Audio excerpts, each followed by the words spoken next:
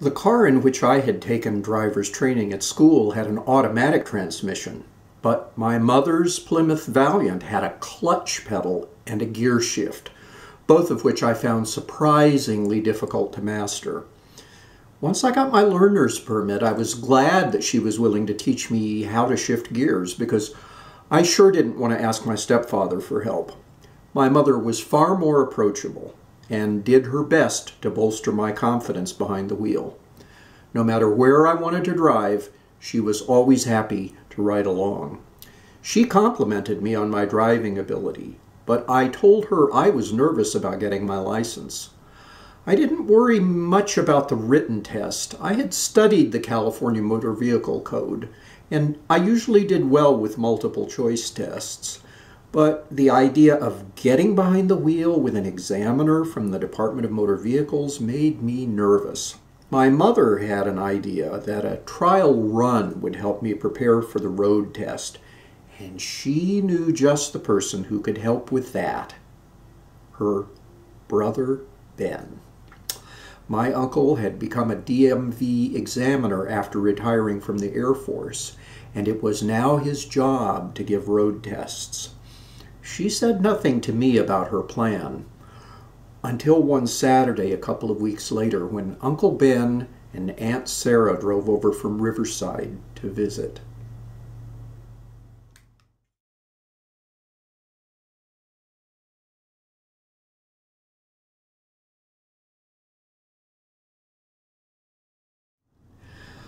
I loved listening to my Aunt Sarah talk, as she had one of the most interesting conversational styles I had ever heard. She talked a mile a minute, and she amazed me with her ability to make herself the subject of every conversation.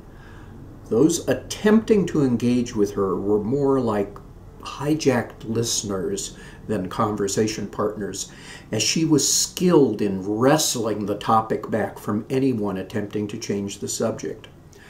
I thought of her as a conversation pirate. Any comment or story someone else might begin seemed to remind her of another anecdote from her own life. She had cultivated the ability to take a quick breath in unexpected places, not at the punctuation marks, but right in the middle of her sentences, which made it very difficult for anybody else to talk. As she sat in our kitchen on this particular Saturday, Sarah engaged in her favorite pastime, holding court. While my mother shook chicken pieces in flour, preparing them for the frying pan, Sarah chattered on and on. When I first walked in and took a seat at the table, Sarah greeted me with a hug and asked me what I had been up to. "I'll be getting my driver's license soon," I told her. Well, having tossed out a topic, I watched as Sarah ran with it. She told us about learning to drive in Tennessee before the war. Then she told us about the new car she wanted Ben to buy her. She complained about how bad freeway traffic had been on the drive from Riverside. Then she launched into a story about having ridden with a group of women from her church to a recent concert. "There were 5 of them, and they wanted me to sit in the back seat," my Aunt Sarah said. "Well, I told them that riding the hump gives me a migraine, and I insisted that—" "You mean a tummy tickler?" I asked, boldly interrupting her. "Tummy tickler?" said my aunt, taking a sip from her Coke. "What in the world are you talking about?" "That's a dip in the highway," I told her. "Driving over one of those always tickles my tummy." "Lord, no, Ronnie. I meant the hump that runs through the floor of the car. Oh, what do you call it? It's not the axle. It runs back to the rear wheels." It was rare that my Aunt Sarah didn't have the right word on the tip of her tongue. "Ben," she called. Uncle Ben was sitting in the living room talking with my stepfather. Over the years, he had learned to ignore all but Sarah's most persistent interjections. "Ben," she called again. "Benjamin, are you listening to me?" Still no answer. "Ben!" "What do you want, Sarah?" he called back in his slow southern drawl.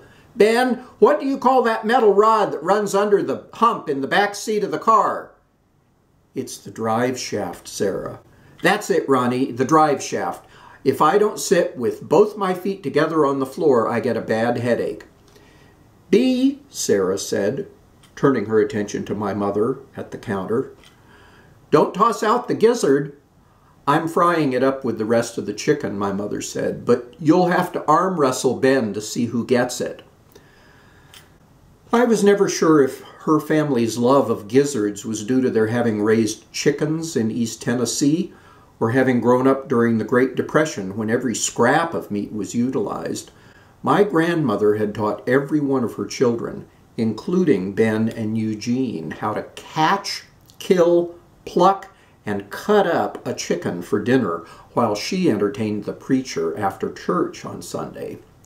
Benjamin, my mother said, will you ride along with Ronnie? He's going to drive up to the grocery store for me before dinner. He has his learner's permit, but needs a licensed driver with him.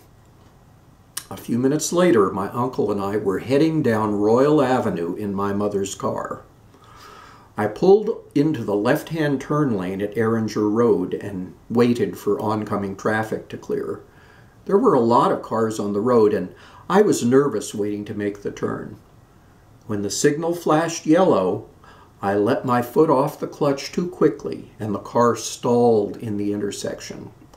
I quickly depressed the clutch and twisted the key in the ignition. The traffic signal turned red several seconds before I completed the turn. Ronnie, my uncle said, I would have failed you for that if you had been taking a road test.